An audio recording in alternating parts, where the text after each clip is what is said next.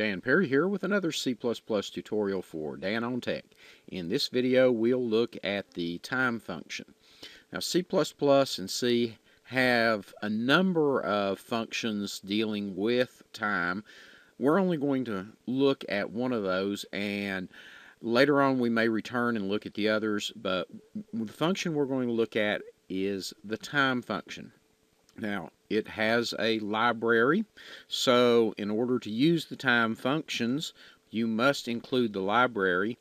In C++, that is ctime. It's time.h in C, so make sure you have included that in your include statements.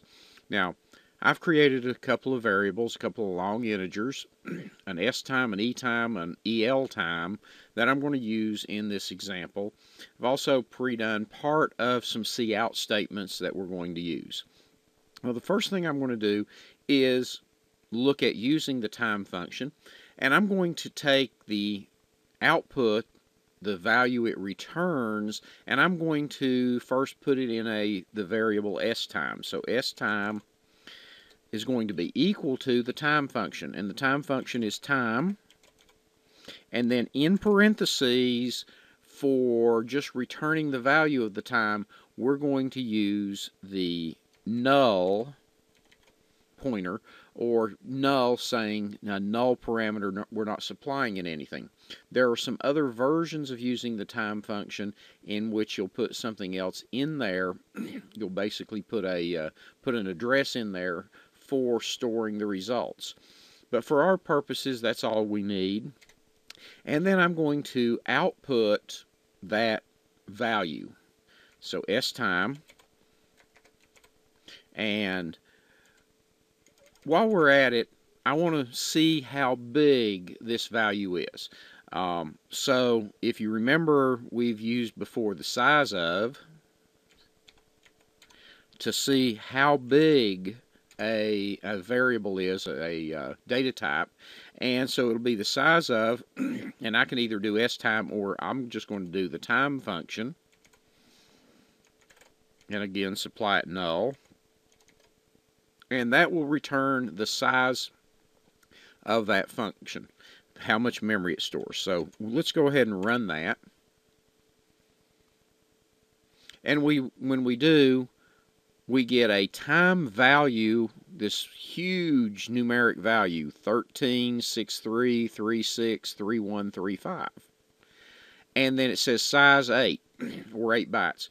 Well, the time function returns an integer value, a long integer in this case. Depending on the version of C++ you're using, what you're compiling it for, what platform, it may only be a 4-byte value, but in our case it's an 8-byte value, so a very large value on it.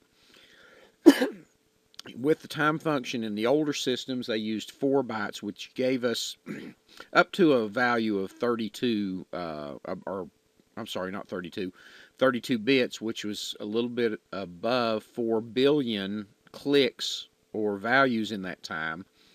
Well, what does that number represent?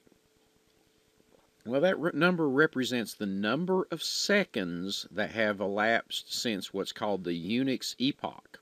The Unix epoch was January 1st, 1970. So that's the number of seconds that have elapsed since January 1st, 1970. There was a little worry that in 2038, with the only storing 4 bits, we would have a problem with some systems using that time value, but most new systems today use the 8 bytes to store the time, and by using 8 bytes, we're not going to run out for thousands of years. So that's, again, the number of seconds that have elapsed. Now, what I'm going to do with this is that s time was the starting time that I've put in this case, and we saw that numeric value. Well, I'm going to also calculate an e time, or ending time, and the first time through I'm going to run it just following, outputting the value of s time and the value of the size of.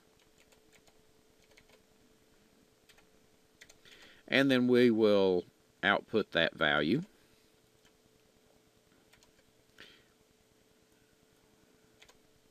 And let's run this. And when we run it, it's the same value. Well, that's because this happens so fast that a second has not elapsed when we run it. It is possible that between the start and end time, it could be 1 second increment if we ran it just in that fraction of a second. But we see this runs very, very fast. So what I'm going to do, just to put a little delay in there, is I'm going to create a for loop that is basically a do-nothing loop. So I'm going to say for I equals 1, I less than a billion, and then increment I. And then I'm just going to end that, nothing with it. All I'm going to do is increment that for loop. Oh, and I've got a comma there, in commas instead of semicolon. I need to hit the right keys. Okay.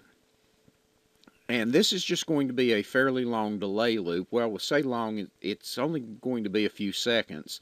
If we were outputting something to the screen, it would be a very long loop. But now let's run it. And we can see now it hesitates a little bit, and then it comes up, and it turned out to be, well, about 3 seconds difference.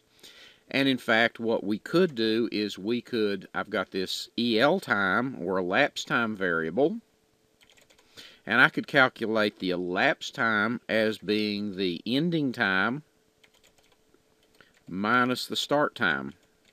So we could use this for a timer to see how long things were happening in our computer.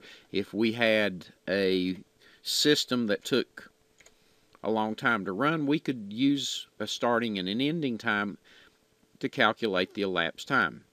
So here in this case it took 4 seconds to run it.